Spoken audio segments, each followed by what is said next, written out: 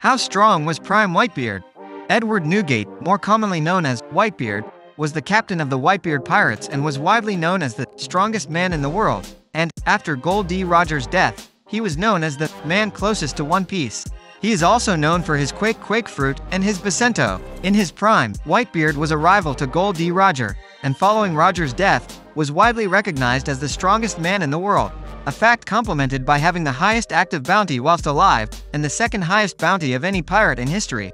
Whitebeard is undoubtedly one of the strongest characters in the series, and with that strength comes an outstanding level of physical resilience. In his younger years, he was capable of fighting the pirate king Gol D. Roger for 3 consecutive days, a battle in which he sustained no significant injuries. Even in death, Whitebeard maintained a magnificent figure, standing tall even though his body had been ravaged by a significant number of fatal injuries. Do you think Prime Whitebeard can rival anyone in One Piece?